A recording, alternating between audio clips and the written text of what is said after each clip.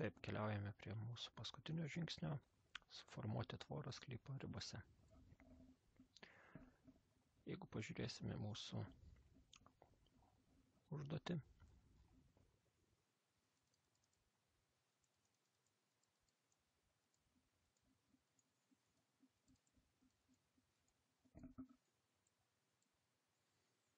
taip, sklypo plane mes matome, kad sklypo ribose atitraukus tam tikru atstumu yra formuojamas aptvėrimas, tvora, suformuojamas įvažiavimas į parkavimo, garažo vietą ir taip pat suformuojami varteliai.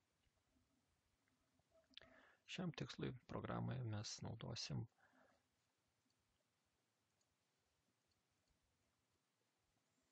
įrankius, kurie yra skilti Architecture, ir turime specialius įrankius Railings.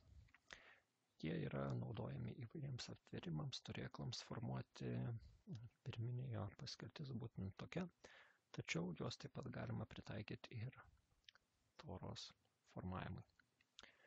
Taip, pasirinkim Sketch Path, kad brėšim pagal tam tikrą kelią ir pasirinkim pirminiam priartėjimui paprastą stačiakampį ir nubrėžkim sulig sklypo riba. Taip, programa, kaip matėte, pasiūlė mums prikabinti tvorą prie sklypo ribos, bet mes šiuo atveju ją atitraukim per 0,5 metro nuo sklypo ribos. Išjungkim kopį, naudosim įrankį Offset ir su tabu pažymėm visą aptvėrimą, paspaudžiam taip ir turime tvarkingai atitrauktą aptvėrimą nuo sklypo ribos. Kitas žingsnis yra suformuoti angą varteliams. Tam tikslui naudosim Slice įrankį, su kuriuo atliksim pjovimo veiksmą. Tai išpjaunam angą įvažiavimui ir angą įėjimui.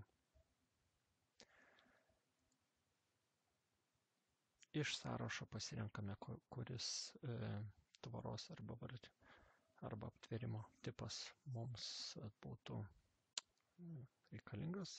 Jeigu norimo tipo mes nerandame, tai tada reiktų atsisiųsti iš bibliotekos arba susirasti internete. Spaudžiam baigti ir matome, kad mus įspėja, jog aptvėrimas turi būti vientisa linija. Tai šiuo atveju mums šis apkarpimas netiks, teks aptvėrimą formuoti iš kelių dalių. Aktyvuoju vėl įrankį.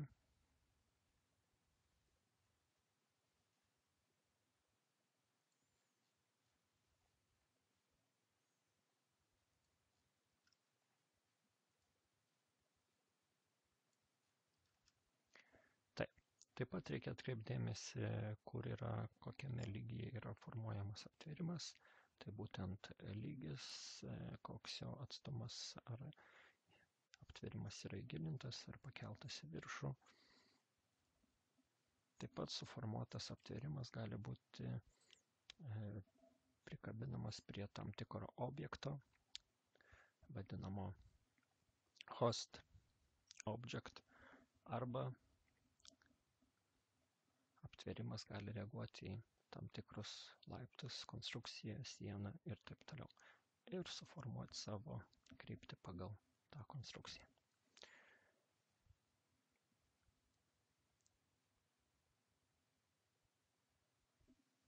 Taip, žingsnis.